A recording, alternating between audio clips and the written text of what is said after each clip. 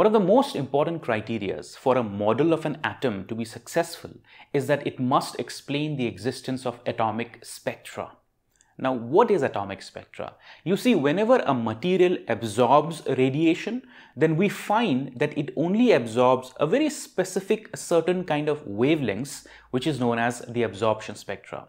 And when that material releases or emits radiation, then under analysis, we find that it only emits certain specific discrete wavelengths of light, which is a characteristic of that material, which is known as emission spectra. The emission and the absorption spectra of a material is a characteristic or a signature of that particular material. So any kind of an atomic model that we want to establish must be able to explain why is it that certain kinds of elements have a certain unique wavelength signature while others have different ones. You see, you might have seen images of distant heavenly objects, distant galaxies or nebulas, where a scientist would claim that gaseous body is composed of this much nitrogen, that much oxygen, that much hydrogen, etc., etc. How is it that people or scientists on Earth are able to make a conclusion about what is the content of the elements present in distant galaxies or gaseous bodies? This is because we are familiar with the unique wavelength signature of various kinds of chemical elements. And when we look at the radiation coming from distant objects, we can sort of conclude that that object, that heavenly object, consists of this much nitrogen or oxygen or hydrogen or sulfur or something else by making a comparison with the known spectra of the known elements in our periodic table. So the question still remains that how can a successful atomic model explain these unique fixed discrete wavelengths corresponding to different kinds of chemical elements. Now, in our previous lecture, we have talked about the Rutherford model, and we saw that the Rutherford model could not explain discrete wavelengths present in the spectra of an element, and it was also not able to explain the stability of an atom. Then we talked about the Bohr model, and in the Bohr model, Niels Bohr suggested that the electron exists in an atom in certain specific orbits only. The electron cannot exist in an atom except in certain specific orbits, and the stability condition for those orbits was given by the angular momentum of the electron in that particular orbit is equal to integral multiple of h upon 2 pi. Here the symbols have the usual meaning, m being the mass of the electron, v is the velocity of the electron around the orbit, r is the radius of the orbit, h is a Planck's constant, pi is also a constant, and n here is an integer that can take the values of 1, 2, 3 and on and on. So the Niels Bohr model of the atom is a kind of a combination of classical ideas of a particle like an electron traveling in a fixed orbit and quantum ideas of there being discrete orbits and possible in this system and other orbits not being allowed. So the Bohr model is a semi-classical quantum model of an atom. And according to the Bohr model, we have calculated the total amount of energy that a particular electron in a fixed orbit can have. And we found out that the energy of an electron in an orbit is given by minus m e to the power 4 upon 8 epsilon naught square h square times 1 upon n square. You can see that these are all constants: mass, electron charge, epsilon naught is the permittivity of free space, Planck constant. These are all constants. Therefore, essentially the energy of the electron in any given orbit depends upon this particular number, n. This is the quantum number n associated with different kinds of orbits. Now, if you're interested in figuring out how we obtain this particular expression, I have derived it in my previous video where we took the total energy to be equal to kinetic energy plus potential energy, and then we applied the balancing of forces, the electrostatic attraction between the nucleus and the electron and the centrifugal forces, and doing necessary substitutions, we came up with this particular expression, where of course we use the stability condition given by Bohr. So if you're interested in the derivation, you can check out the previous video for the detailed derivation. Here we are going to start with this particular expression where, because these are all constants, I can simply write down the energy of any electron in a given orbit to be equal to this value, which comes out to be minus 13.6 electron volt. So electron volt is units of energy upon n square, which gives us a very simplistic expression for the energy of an electron in a given orbit around a nucleus. In this case, we are obviously focusing on the simplest atomic model, which is the atomic model corresponding to a hydrogen. So we have a proton here and an electron going around the proton, creating the hydrogen atom. So this is the expression for the energies of the different orbits which are possible. So clearly we can see that because n can take values of 1, 2, 3, 4 and nothing other than that, we have discrete energy levels. So the Niels Bohr model gives us a prediction of discrete energy levels being there in the hydrogen atom. That means the electron cannot have just any random value of energy around the hydrogen atom. No, the electron can only exist in certain discrete energy levels. So one energy level corresponding to n is equal to 1, another energy level corresponding to n is equal to 2, etc., etc. So for example, so we can say that for n is equal to 1, the energy of the ground state, which is the lowest energy state, comes out to be, if n is equal to 1, I end up getting minus 13.6 electron volt. So essentially minus 13.6 electron volt is the energy of the ground state of an electron in a hydrogen atom. So here I can write this as this being the ground state energy E1 upon n square. So as we go higher up in the quantum number, n is equal to 2, 3, 4, 5, the energy also changes according to this particular expression. Now, how can this discrete energy level configuration of the hydrogen atom explain the atomic spectra? You see, for that we have to understand that why an atom emits or absorbs a radiation in the first place. You see, when an atom emits a radiation, it emits a radiation because it loses energy. How does it lose energy? Well, it loses energy via electronic transitions. What happens in an electric transition? In an electronic transition, an electron goes from one energy level to another energy level. So if an electron goes from a higher energy level to a lower energy level, then it releases all the energy which is equal to the difference in those two energy levels in one single photon. And if the reverse happens, that means it goes from a lower energy level to a higher energy level, then it must require that amount of energy from some incident photon from some external process. So an electronic transition, let's suppose, from a higher energy level to a lower energy level. So let's suppose this is a Bohr atom with lots of possible orbits according to this particular given condition. So if an electron goes from a higher energy level to a lower energy level, then it releases energy in the form of a light photon, and that energy of the light photon is exactly equal to the difference in the energies of these two energy levels.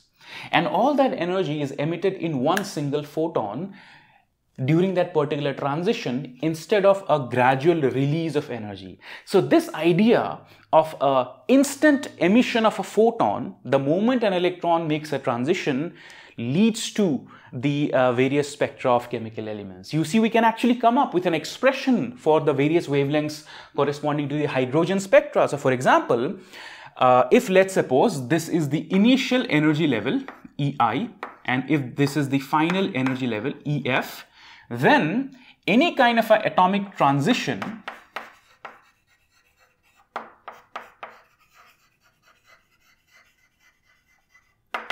which emits wavelength hν is basically equal to the initial energy of the initial state and the energy of the final state, where energy of these states are given by what? This expression. So therefore hν, so this is basically the difference in the energy of both these two levels. So hν is equal to h, let's suppose I call it c upon lambda.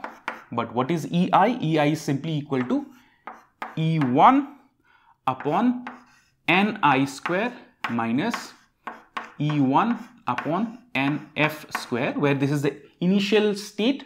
So N basically gives us an idea about the state. So the ground state has N is equal to 1, the first excited state has N is equal to 2, the second excited state has N is equal to 3, and on and on. So these are the quantum numbers, or we call it the principal quantum number associated with the different possible orbits.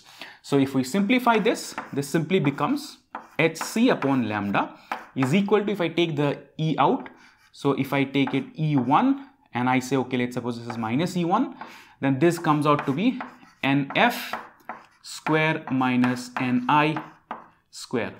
Okay, so this finally becomes, or 1 upon lambda is equal to minus E1 upon HC 1 upon NF square minus 1 upon Ni square. So finally we have this particular expression, minus E1 upon HC, right? What is E1? E1 is nothing but minus 13.6 electron volt. It's energy of the ground state.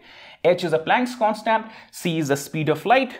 So here, these are all constants. So minus E1 upon HC is simply equal to, E1 is essentially this particular expression, right? So this comes out to be m e to the power 4 upon 8 epsilon naught square CH cube. Now these are all constants, so this gives me a value of 1.097 into 10 to the power 7 per meter. So this value 1.097 into 10 to the power 7 meter is known as the Rydberg constant.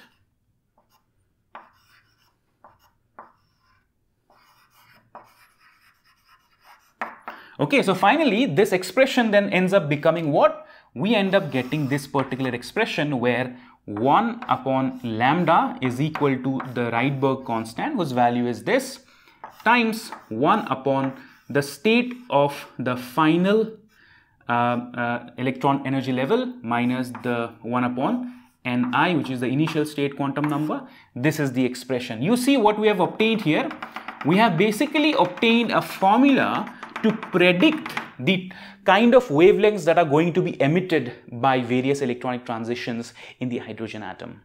And since NF, Ni, these are all integers, right? N can take the value of only integers. Therefore, this formula predicts that we only get certain specific wavelengths corresponding to certain specific transitions in the hydrogen atom. We cannot have a continuous distribution of wavelengths being emitted by a particular chemical element. Instead, we have only certain specific wavelengths corresponding to that particular chemical element. So therefore, the Bohr model of this fixed energy levels and the photons being emitted because of a transition between these fixed energy levels gives us a very good starting point in explaining the existence of discrete atomic spectra. In fact, we can at least look at the atomic spectra of the hydrogen atom. Okay, so we will see that not only we have discrete wavelengths corresponding to the emission spectra of hydrogen, we can also categorize all the wavelengths in series. So there are a few series corresponding to whether the electronic transitions are happening up to ground level or first excited level, and on and on. So let's look at that.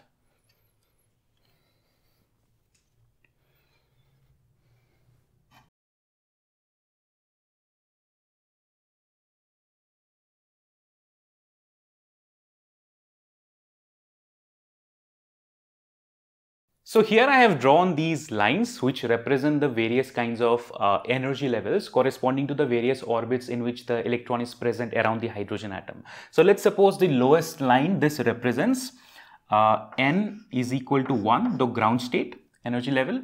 Then again here we have n is equal to 2, and then n is equal to 3, and then n is equal to 4, and n is equal to 5. N is equal to 6, and on, and theoretically speaking we can go up to n is equal to infinity.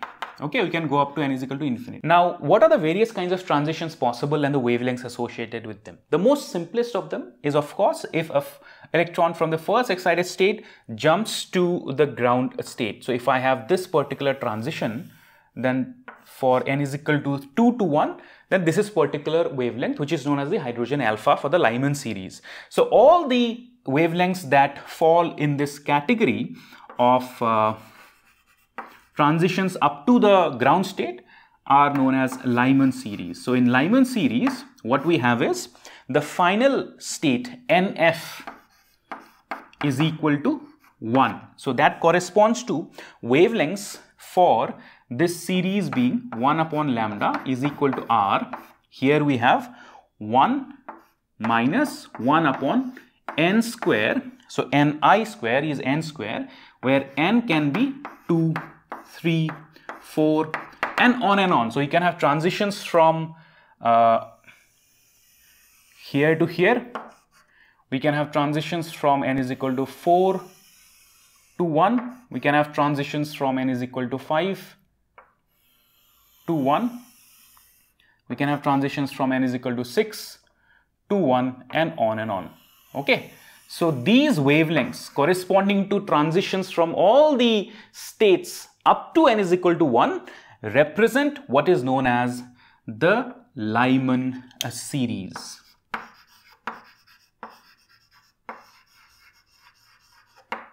Similarly, we can also look at the transitions up to n is equal to 2. So if I have a transition from, let's suppose, n is equal to 3 to n is equal to 2, this would represent the hydrogen alpha for the Balmer series. If I have a transition from n is equal to 4 to n is equal to 2, this would represent the hydrogen beta for the Balmer series, and then on from 5 to 2, 6 to 2 and on. So this is the Balmer series. Okay, so for the Balmer series, what we have? For the Balmer series, NF is equal to 2, and therefore all the wavelengths associated with R equal to 1 upon 2 square minus 1 upon n square, where n can take the values of 3, 5, 3, 4, 5, 6 and on. Now let me rub this portion to look at the other series possible. So next we have what is called the Paschen series, corresponding to all the transitions up to n is equal to 3. So NF is equal to 3. Thus the wavelengths corresponding to that fall under this particular formula, 1 upon 3 square minus 1 upon n square, where n can take the values of 4, 5, 6 and on. So these are the transitions from, let's suppose, n is equal to 4 to 3, 5 to 3, 6 to 3 and on. So this is the Paschen series. Next we have what is called the Brackett series.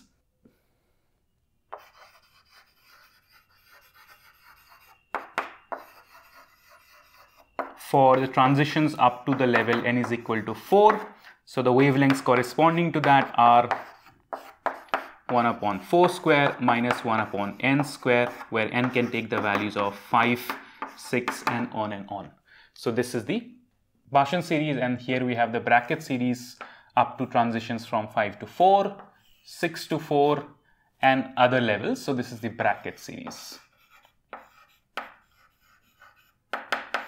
And lastly, not exactly lastly, but I think these are more than sufficient as far as the knowledge is concerned.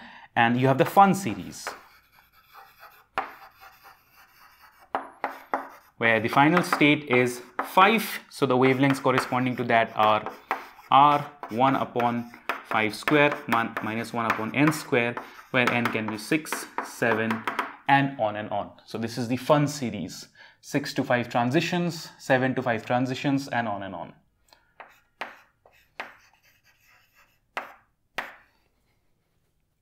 So there you have it, the wavelengths corresponding to the various transitions between the discrete or the fixed energy levels of a hydrogen atom result in these specific wavelengths, or these series of specific wavelengths that we see when we look at the emission spectra of a hydrogen. And if we look at the emission spectra of a hydrogen, we will see exactly the same thing, thereby validating this idea of the Niels-Bohr model of the atom. So the Niels-Bohr model of the atom was quite successful, at least for explaining the stability of the atom and the atomic spectra corresponding to single electron atoms like hydrogen. However, it still had deficiencies. It was still not able to explain, for example, multi-electron atoms or complex systems. That is because the Bohr model is, as I said initially, a semi